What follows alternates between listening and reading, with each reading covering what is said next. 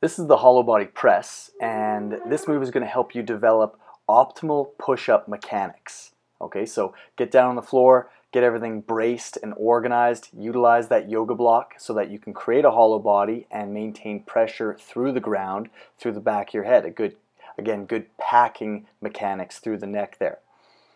Each progression will challenge the core more and more while you press. So with your knees up over your hips, it's a little bit harder, and with both legs extended, this is the ultimate progression here. And notice that if you flip me over, I'd be doing a quality push-up.